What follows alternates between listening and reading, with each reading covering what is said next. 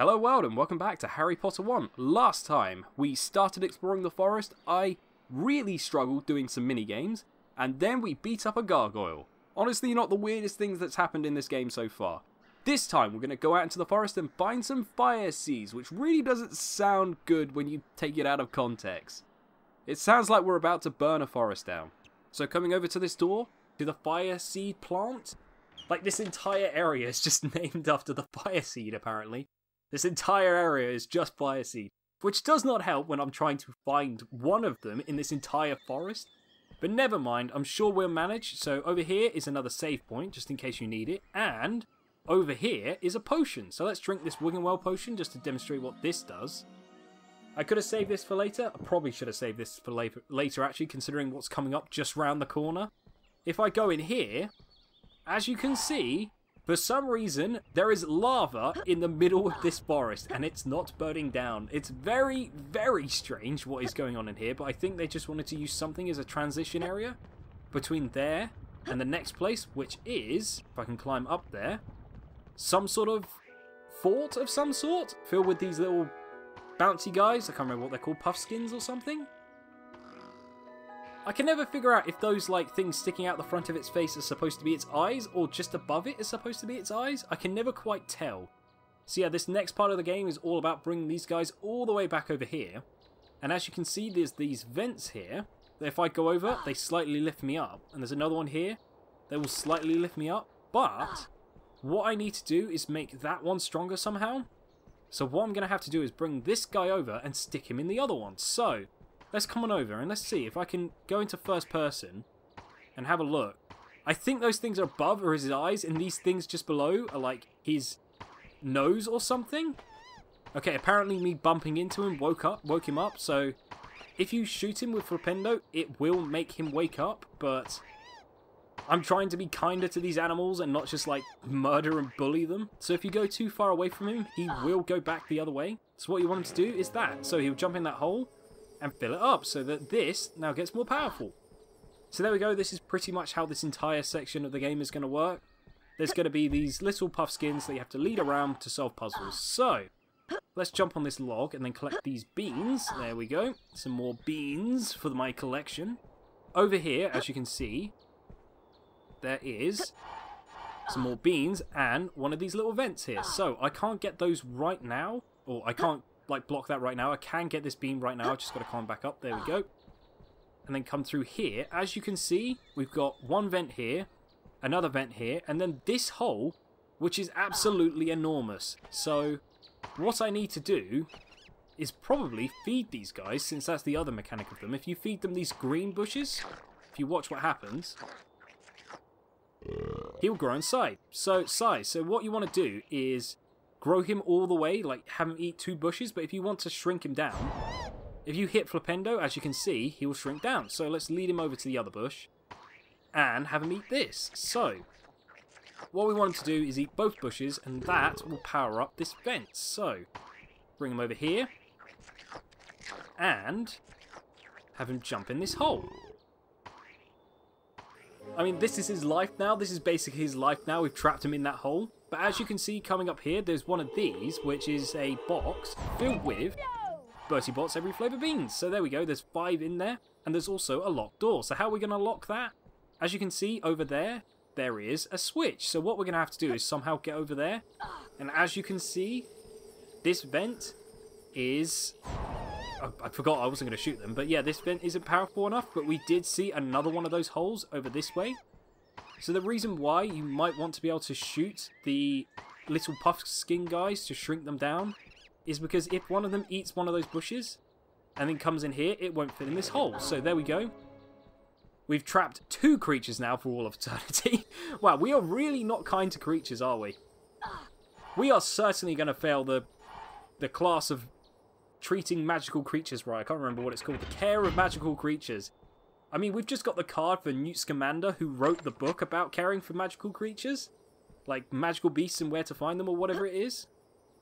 He would not be pleased with our performance. So let's climb on this vent. Hello? Okay. I was trying to climb on it, but I went all the way... That way. That way, please. Go that way. There we go. I managed to grab the ledge and climb up. So let's go through here. and see what we have on the other side. So, what have we got? Lava. We have lava. We have lava and death and another save book. So they're just throwing the save books at us now. Considering the fact that earlier we were desperately in need of a save book to just be right there that we could use.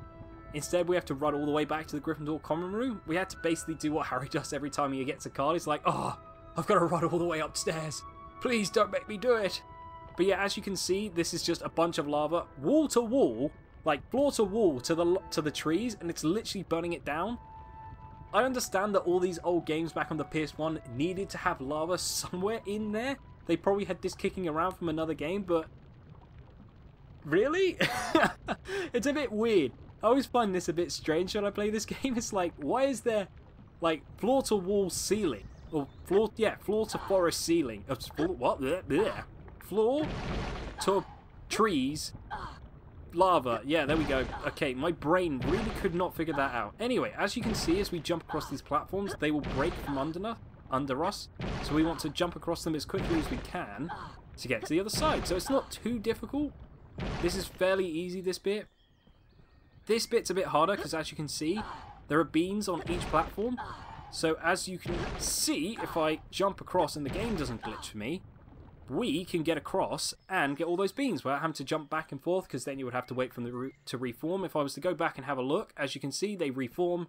They reform after a few seconds, but if you fall in the lava, don't worry, it's not instant death. You don't instantly die if you fall in the lava, it's just a setback. So there's a Wiggenweld potion here, just in case you ever need it. So if I jump down here, grab that bean, that was a long jump. Oh, okay, as you can see, it's not instant death, it just does a bit of damage. Apparently Harry Potter is semi-immune to lava, he can walk on lava, he's Jesus apparently. And here we have easily the most annoying use of Incendio in the game, I'm pretty certain, if I'm remembering correctly, because you're just going to have to watch this. Behold the pain that is this thing. I am probably going to have to cut this out or speed it up or do something to deal with this, because it is going to be so irritating. Here we go. Incendio! Behold this. Look how fast this is. And this demonstrates how that can go wrong. I managed to do it. I managed to do it after only a few attempts. But yeah, sometimes I'm stuck here for like 5 minutes trying to do that. It's so annoying. But here we go. These are the fire seeds. And since, you know, Harry can walk on lava, I don't see why he can't just store fire seeds in his pocket. So there we go. We've retrieved the fire seeds. Fantastic. Oh no, apparently he has a jar. So not only can he use magic to shrink objects without ever actually learning to do so, he can also apparently summon jars from nowhere. Also, why are these potions sitting in the middle of nowhere? Who got to this point and then, like, left a potion here and then fell in the lava? I get the feeling that is what has potentially happened, which is very concerning. But anyway, let's not fall in lava and just get back to Hagrid, because we've got his fire seeds. We fought this crazy, insane beast. Now all we want to do is just return to Hagrid and not die horribly in lava, which, yeah, this is going to be fun. Jumpy jump. Time to get across the lava again. And test our jumping skills, because this is where the jumping skills and platforming of Harry Potter and the Philosopher's Stone for PS1, what a mouthful, really comes in gets tested, because that is a nuisance. I didn't even know that was up there. I just suddenly noticed that and thought, what in the world is that, like, flaming thing up there? Is that something I can interact with and get extra points? I'm always looking for extra house points. So let's jump down here, come back this way, and we are going to leave these guys here forever to struggle and die in horror and torment. They can't eat anymore. They're just stuck there, and apparently they have huge appetites, so I don't know how long those guys last, but I get the feeling they are going to be very, very miserable. And it's all because of us. And, well, the game was stuttering a bit there. I don't know if that showed up on the recording. But yeah, I think it's because the camera was getting stuck in a wall and it was freaking it out. So there we go. We're finally back out of all the lava. And we can go see Hagrid. So back through the Gargoyle Gates. It was a lot of backtracking here. Hopefully that weird stalker guy isn't here anymore. I mean, I briefly touched on it. He set the gargoyle alive and just came after us. It was a bit strange. I mean, I think he's a bit obsessive. He's, like, obviously a fan of Harry Potter or something, and he's just desperate to, like, get his attention. Senpai, please notice me. Here's a gargoyle. So yeah, a bit strange, a bit weird, but anyway, let's head back and go talk to Hagrid. Now that we've done his thing, hopefully there's a good reward in it for us, and a chocolate frog. Way, hello Hagrid. Well done, Harry. You've found the fire seeds. Now I can show you what I need them for, but it's our secret, mind you. Come on inside, Harry. Wipe your feet now. See, now I'm concerned they're drugs. Now I'm concerned I'm a drug mule. Hagrid's going to be a drug mule. Welcome to my home, Harry. It's small, but still roomier than your cupboard under the stairs, eh? I got this from a man in the Hogshead pub. It's a dragon egg. I need some fire seeds to give it that last burst of heat to force it to hatch. Go ahead and put them in the fire, Harry.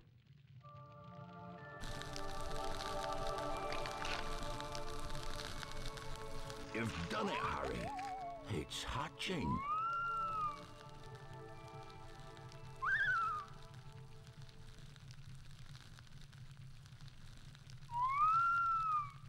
Up you come, me beauty. Ain't he lovely? I'll call him Norbert. He's a Norwegian ridgeback, you know. Harry, you're a true friend. I want you to have this book, Quidditch Through the Ages.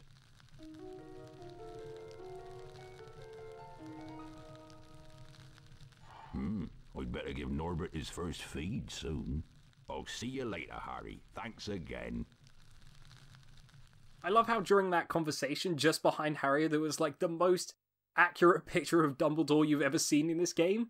It's like, he looks way better there than he did in like any of the other parts of this game. Where he got that picture from, I do not know. But there we go, this gate is open, and clearly that's where we've got to go next. So we are going to leave that for next time, because that leads to more things that we do not have time for this episode. So, until then, like, comment, subscribe, and all the other good stuff. I've been HazzD, and I will see you next time for more Harry Potter.